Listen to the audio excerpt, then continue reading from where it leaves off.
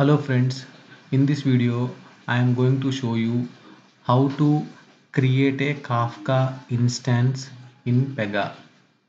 Log in into the Dev Studio, navigate to the sysadmin.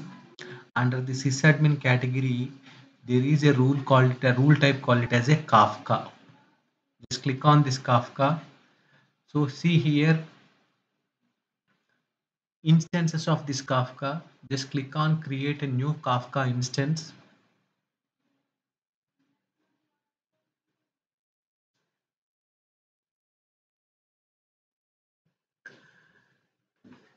You can give the short description and Kafka instance name. For example, my requirement is there is a one Kafka server which is running on so and so port number and so and so IP address. I want to configure those Kafka details. I want to configure those Kafka details in the PEGA.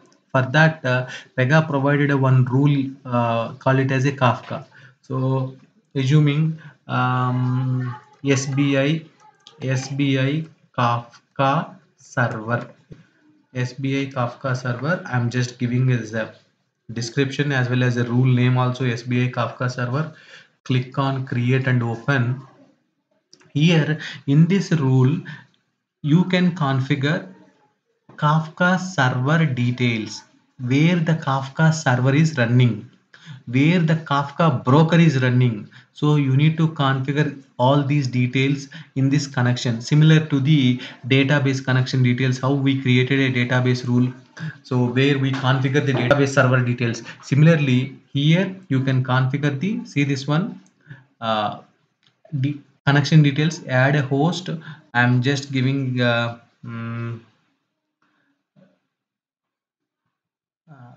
my Kafka server is running. I have to give that host name or IP address.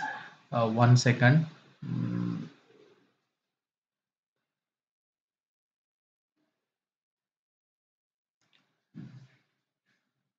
So I'm just giving my Kafka server which is running on this IP address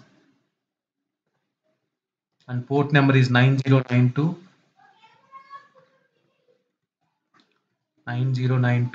And if this Kafka server is expecting SSL configuration, now you need to select this checkbox, otherwise leave it.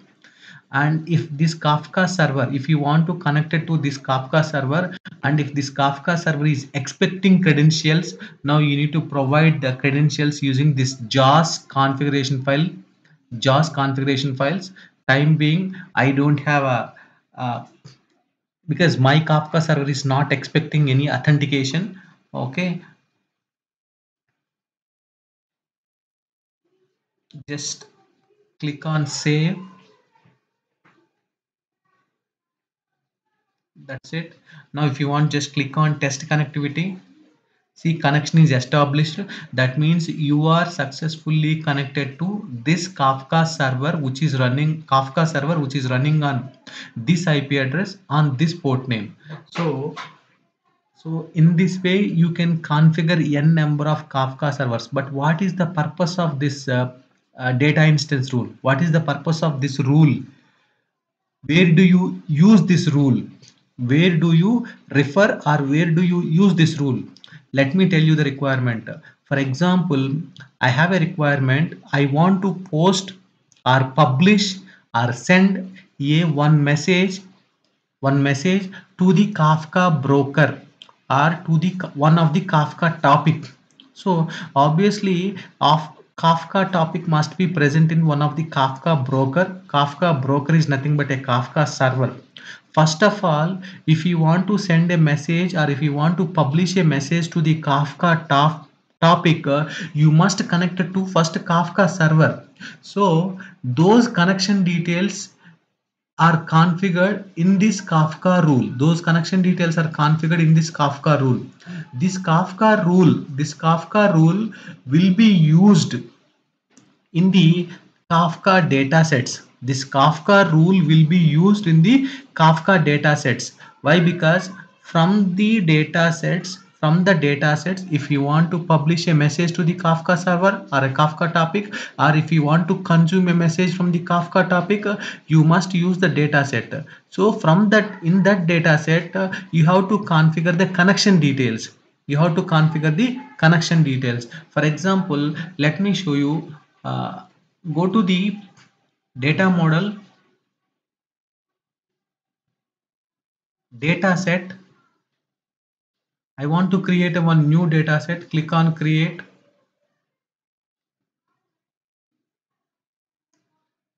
Test data, test d.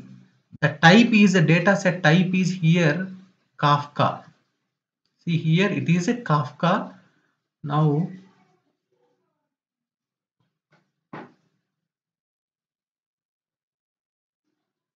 click on create and open. See here connection Kafka configuration instance.